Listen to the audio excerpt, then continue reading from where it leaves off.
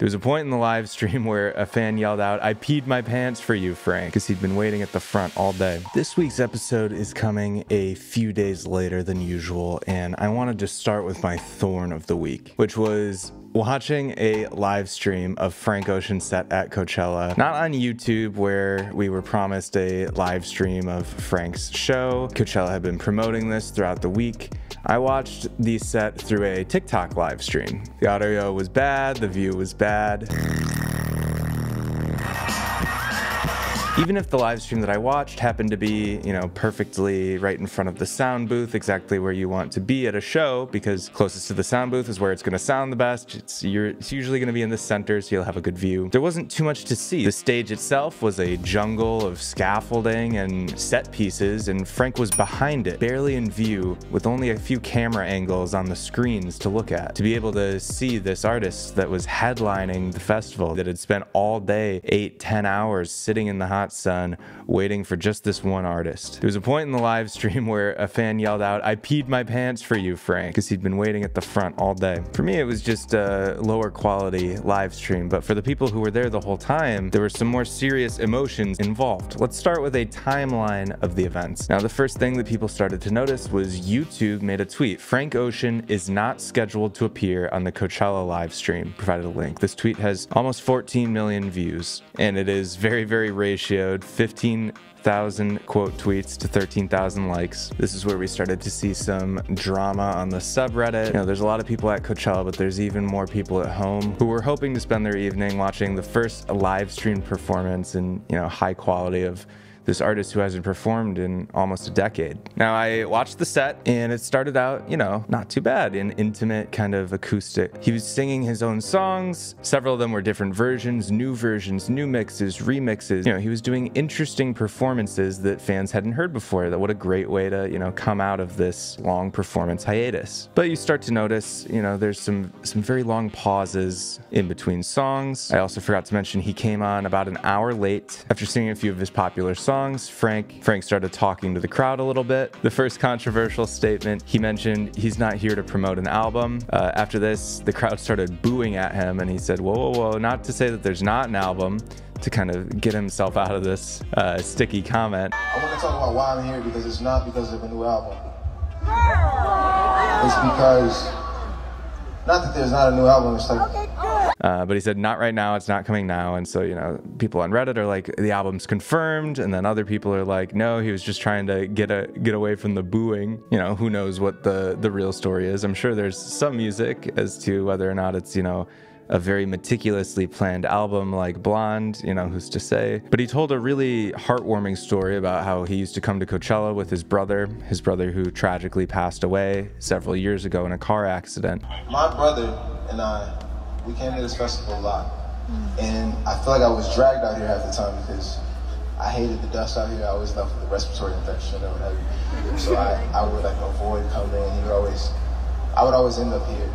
And one of my fondest memories was watching Ray Strummer, I don't know what that stage is called, but watching Ray Strummer with my brother. Coachella brings up a lot of hard memories for him and how this kind of show was in his honor, and he was doing it because of the good memories at Coachella that he had with his brother. After a couple more songs, another kind of controversial moment in the show happened when he left the stage and brought on a DJ called DJ Crystal Mess.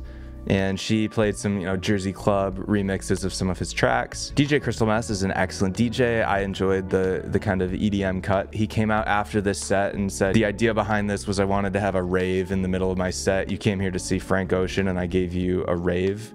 Maybe this is kind of like an homage to how he used to come to Coachella with his brother. And there's all these different artists. You may, walk in hoping to see The Weeknd, and then you end up in the Yuma tent having a little rave moment in between sets. I didn't really mind it, but a lot of people were a little bit peeved that he wasn't actively participating in the kind of music making and just kind of brought on this DJ to fill about 25, almost 30 minutes of time in an hour and a half long set. There's a very viral video of one of the security guards twerking, which which I'm sure many of you have seen. As the set continued, there were a couple more kind of intimate, stripped back performances, more awkward pauses between songs where he's, going and talking to the band, presumably figuring out like what exactly they're gonna play next. He played a couple of songs directly off of the album, not even lip syncing, just kind of dancing to his song Nights. His last song was his cover of At Your Best, which is off of his Apple Music only visual album Endless, and he abruptly says, "Hey, they're calling curfew, I gotta go,"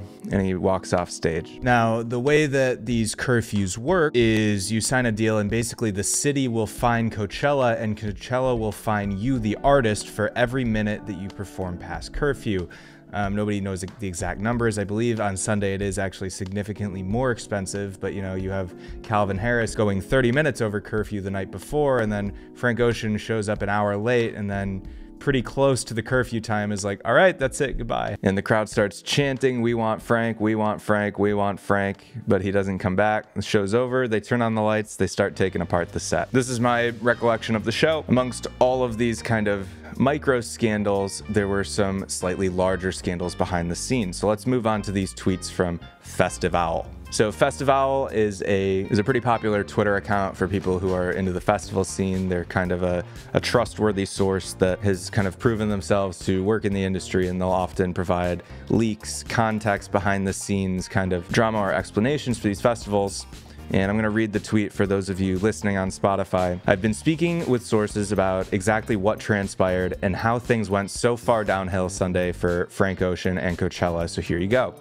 The stage production was supposed to and did contain an ice rink that was constructed and ready to go. Frank decided at the last minute that he no longer wanted it at all. All of the people walking around him at the start of the performance were actually ice skaters who had been practicing for weeks and were supposed to be skating as part of the production. Coachella had to deconstruct the approved stage, which had been planned and signed off on for months in advance, and melt the entire ice rink and then set it up how Frank decided today with no warning, which is what you ended up seeing and caused the hour-long delay. This all happened when doors had already opened for Sunday and people were securing their spots to see him. If the last-minute changes weren't made, he wouldn't have performed at all, leaving the festival without a closing headliner. Frank also personally pulled the plug at the last second on the live stream, which left a very sour taste in many inside Coachella's mouths. Ultimately, and I quote, "It just didn't seem like he wanted to be there but was obligated to be. Everything, including him, fell apart last minute. Don't expect to see any coverage from the festival about the set, something that is unprecedented in the history of Coachella. The relationship is not in a good place right now."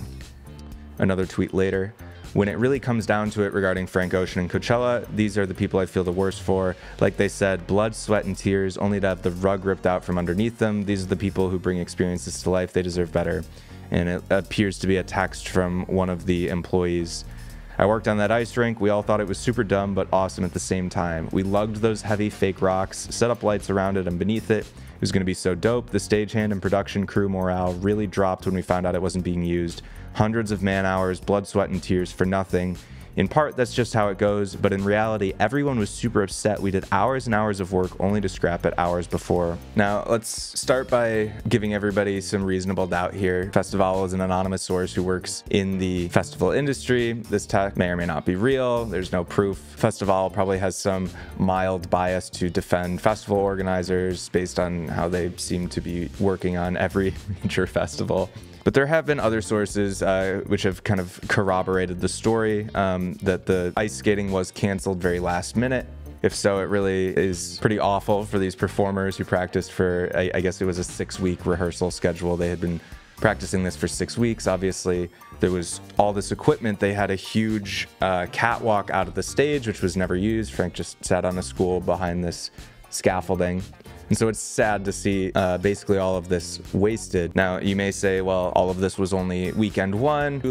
Something must have gone wrong, whether it was Frank, whether it was Coachella, whether it was a series of unfortunate events. Whoever's fault it is, we'll get it right next week. Well, here's the final follow-up from Festival. "Confirmed, Frank Ocean has pulled out of Coachella and will no longer be performing this Sunday to close out the second weekend. Blink-182 has been tapped instead for the final headlining slot of 2023. And then another follow-up to give some further insight on Frank Ocean's Coachella cancellation. According to sources, quote, "It may be official tonight, but after what happened Sunday, there was no realistic chance he was stepping back on a Coachella stage next weekend. if ever. We're seeing some kind of mainstream press. Injured Frank Ocean cancels second Coachella performance after chaotic first show. And here's where we get this sort of official explanation later the week after the weekend. Singer says first performance isn't what I intended, following leg fracture and sprain, with reports of an ice rink stage being dismantled hours before. The singer had suffered a leg injury during the festival's first week, and the singer has received medical advice not to perform again due to 2 fractures and a sprain in his left leg.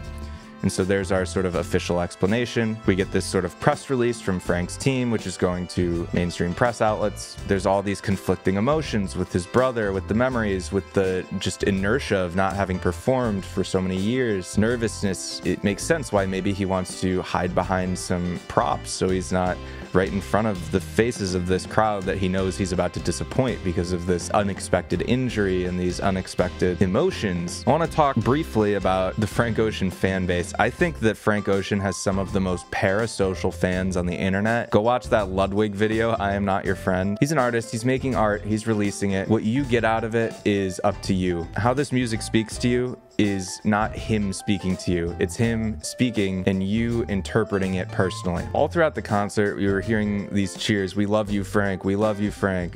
I love you, Frank. We want Frank. And the tone of these calls was encouragement, like he's a friend that needs to be encouraged. He's an artist getting paid millions of dollars to do this. I think he's not your friend. I think a friend relationship is not the correct relationship for a creator and fans. And so I thought that was a little bit strange when he made the "this is not about an album" and got booed. Okay, I don't know if that's gonna make him like work faster. Like it's just a little bit rude when he's, you know, obviously trying to make this comeback. And after he said, not that there's not a new album, like you could hear a call in the crowd of a guy going, yeah, that there better be. He doesn't owe anything. You're not his boss. You're not his friend. He's an artist making art. You're welcome to listen to it or not. I think if everybody just kind of relaxed, lowered the entitlement, there would be less disappointment. Now that being said, spent all this money. It costs a lot of money to go to Coachella. The hotels are brutally expensive. The flights to Palm Springs that weekend are brutally expensive. If you fly to LA, you gotta rent a car. That's another $500. I think it's fine to have reasonable expectations for a performance that you're spending a lot of money to go to. But I don't think you're entitled to him making a new album just because you really, really want one. So I think there's nuance here. You're allowed to have reasonable expectations for the performance that you paid for without being entitled to a set of expectations that you as a fan artificially kind of think that people that now all of this is before a video started trending on TikTok today of Frank jogging off of the stage after his set on his apparent 2 fractures in his leg and sprained ankle.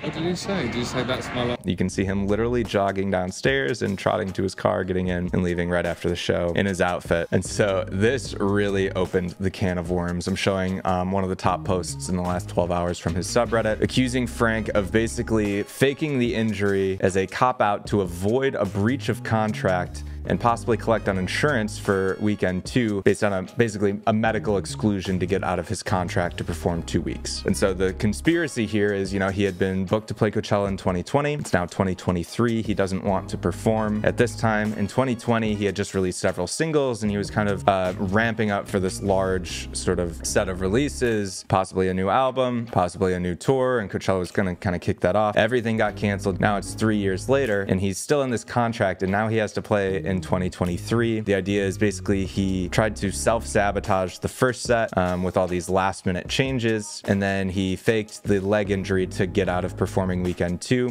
During the set that he was forced to play, he killed, you know, a third of it with the DJ, he killed a third of it with silences, he killed another quarter of it with playing songs straight off the aux cord, and so he really didn't perform for a very large percentage of the time on stage. And so there's this nasty taste in everybody's mouth where it feels like he wanted to do the absolute bare minimum to get his check and get out. And I think there's a lot of fans that are disappointed, that are upset, that are angry at all of this. And I think those are all reasonable emotions to feel when this figure that you look up to may not behave the way that you expect him to as someone worthy of your praise. And you can almost become embarrassed by being a fan of someone who's in recent history seems to only be letting you down. What is my opinion? I think a lot of this could have been avoided with communication, with transparency, if Frank made some kind of post or official communication explaining exactly what happened, talking about the leg injury, not kind of talking through his lawyers to the press. Having been a fan for a long time, I would have been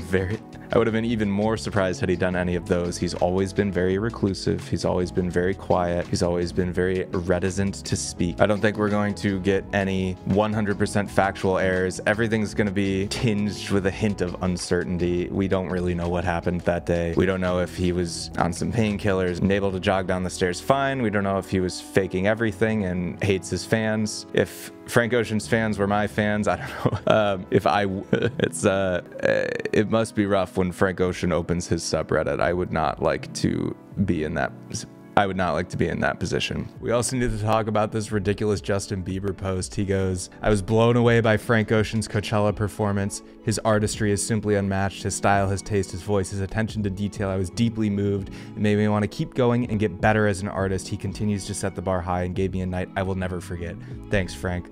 People are saying he was asleep at the show, which is pretty hilarious. I'm sure the comment section is going to be fun for this discussion. Please don't hesitate to leave your thoughts down below. On a more positive note, my rose of the week, as always, this week is White Fang. White Fang is Alice in Wonderland's side project, which she did a live debut at Coachella. She announced on Twitter this was the fastest growing artist after Coachella, with a huge growth in streams. I was listening to a couple of the tracks, and the only way that I would describe it is floral techno. It's very floral, pretty, kind of vines growing and leaves and peonies blossoming. Techno. Definitely check out White Fang if you're into techno or electronic music. Subscribe for more music industry updates, conversation. My name is Bear. I hope you all have a wonderful morning, evening, day, night, whenever you may be watching or listening to this, and I'll talk to you next time.